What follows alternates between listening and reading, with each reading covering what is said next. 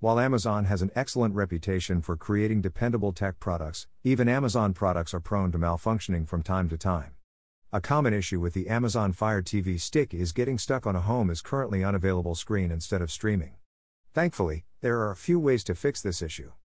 Number 1. Do a basic reset. A basic reset for your Amazon Fire TV Stick is the simplest solution to a home is currently unavailable screen glitch. There are 3 ways to do that. Press the center and play buttons at the same time, and hold them down for about 5 seconds until the Amazon Fire TV Stick restarts. Restart the device from the menu if you can get to it. Select Settings, My Fire TV, Restart. Unplug your Fire Stick from the wall, wait for 60 seconds, plug it back in. Number 2. Reset all connections. If resetting the Fire Stick does not work, your next best bet is to reset the other items with a connection to the Fire Stick. Unplug your Fire Stick from the HDMI port and remove the USB cable. Turn the TV off, unplug it from the wall. Wait for about 5 minutes. Plug everything back in. Follow the usual optimization process. Number 3. Check your network settings. If all the resetting options did not work for you, the next step is to check your network and see if it needs any alterations. Go to Network Settings. Go to See All Networks. Scroll all the way down and click Rescan.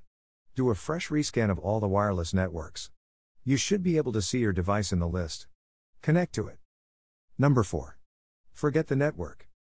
Now that we have done a fresh scan of all the available networks, the next step is to try to forget your Wi-Fi network altogether and re-establish the connection. If you click on your network and it connects you right away without asking for a password, follow these steps.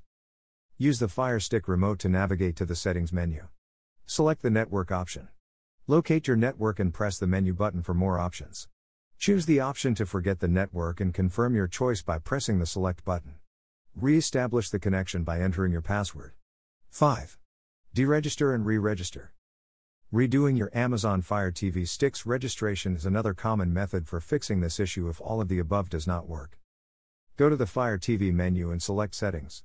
From there, select My Account, Amazon Account, and Deregister. Confirm this choice by clicking Deregister once more. Once the screen is done loading, it should display the registration page. Sign back into your Amazon account to re-register your Fire Stick. If you have any other questions regarding this topic, we have a detailed article on our blog. You can find the link to it under the video. Thank you so much for watching.